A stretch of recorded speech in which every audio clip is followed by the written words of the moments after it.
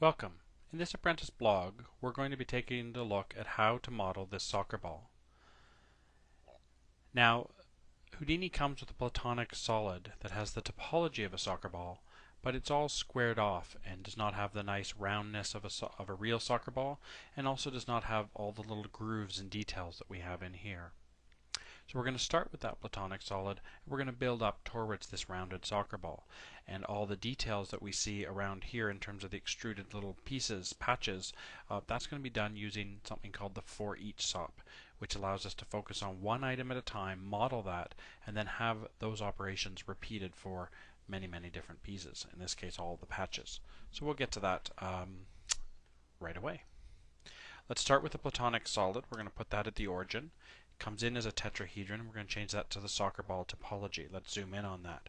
And what you can see is we've got the basic patches that we need for a soccer ball, but of course it's all squared off and not looking quite right. So to smooth that off, we're going to go to the polygon tab and we're going to subdivide that model. Let's look at this model as a smooth wire shaded, and let's add a little bit of depth so we get a little more pieces here.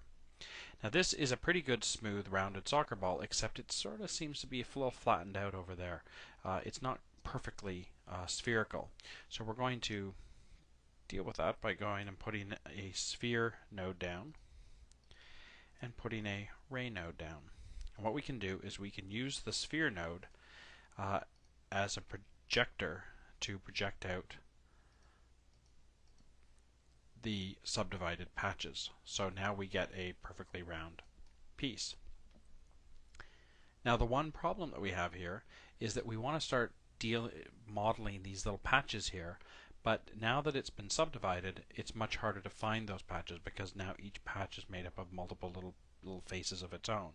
So what we can do is we want to go back to the original model here, which has made up of certain primitive numbers. Each one of these faces has a primitive number. We want to use those primitive numbers to help us work on our model. So we're going to go in there and we're going to put an attribute create down. Now the attribute create, we're going to give it a number of prim num, and we're going to make it a primitive attribute, and we're going to give it a value of $PR. Basically saying take the primitive number that's assigned to each of those primitives and assign it to itself as an attribute that we can use down the line. And the place we're going to use that is here when we put a for each node down. So we're going to put that down, display that. In this case, we're going to say use an attribute value, and we're going to go prim num. Now you notice that these have been slightly separated out because it's going to look at each primitive number individually and then allow you to do things to it. So if we double click onto here and we go down, you'll see that we now have one of those primitive numbers has been set up in this sort of each node. Now we can start modeling that. So if we take that and we, in this case, let's say polyextrude that. Let's pull that out a little bit. We're going to say share those with average positions. We're going to add an extra bit of detail to the side, and let's put a slight inset into there. There we go. So we've done this sort of extrusion into the patch there. Now when we go up one level, what we'll find is what we've done to this one patch we've actually done to all the patches, and the foreach SOP gives us that capability. So now that we have that, we can right click on here, and what we're going to do is just put a subdivide node down. And one of the things that we notice is when we did the foreach SOP, all the pieces were actually separated out. So before we do that, we should actually put a fuse SOP down, which will fuse the points. Now when we go to the subdivide, we'll see that everything's looking exactly the way we want.